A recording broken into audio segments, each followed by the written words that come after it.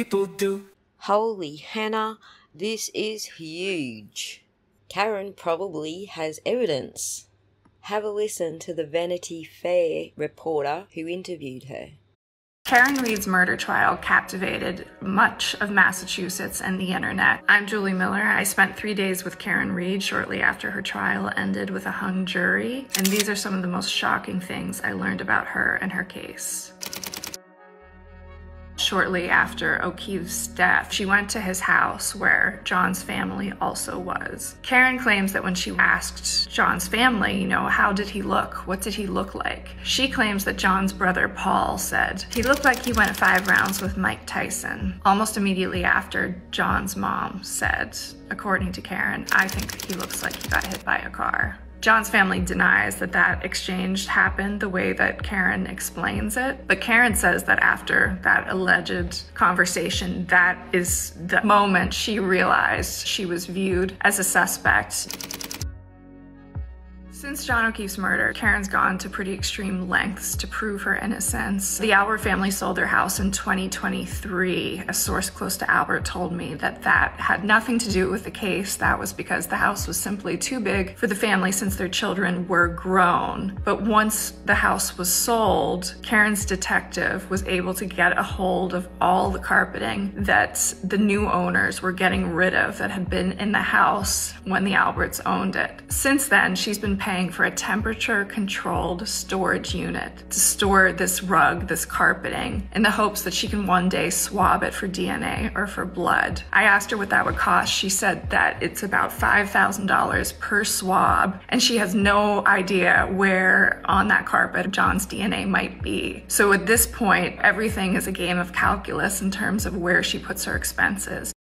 So, the only thing holding her back from testing the carpet is money. $5,000 per swab. And who's trying to get all her money right now? Not pointing any fingers, but it seems like some people might have a motivation. Have a listen to Paul O'Keefe one more time. We figured it out as soon as she left the house that day when she came over. We didn't talk to any investigators, state police, nobody. My mother had said, do you think she has something to do with this? And I said, we're not going to think like that. He's only disputing when that conversation took place. He's not disputing that they immediately knew that Karen had run John down with her car. We also know from witness testimony that sneaky snake Jen McCabe was whispering in Peggy's ear that morning before Karen even got back from the hospital. Things are coming apart at the seams, aren't they? And that's not all. Listen to this part. Another critical point of contention in the case has been a Google search that Jennifer McCabe, Brian Albert's sister-in-law, did the morning of John O'Keefe's death. Karen's expert found that she had Google searched Haas Long to Die in Cold at 2:27 a.m. The timestamp is incredibly important because 2:27 a.m. would indicate that she knew John's body was out in the lawn at Albert's home. The Commonwealth had several experts testifying, though, that the timestamp didn't actually indicate the time of the search. She could have opened the tab to search at 2:27, but she didn't search until after 6 a.m., as she says happened. I was able to find a forensic computer expert to look at the information that the prosecution's experts and Read's expert had gathered. He came to his own independent conclusion, saying that the search did happen at 2:27 a.m. God, I love a reporter that does their due diligence. I was waiting for part 2 to come out so that I could do a reading on both parts 1 and 2 together.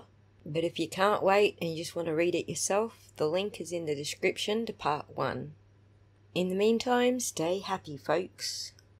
In addition to talking to Karen, I also spoke to her family, her friends. I spoke to a juror on the trial. If you want to read more from my reports, go to vanityfair.com.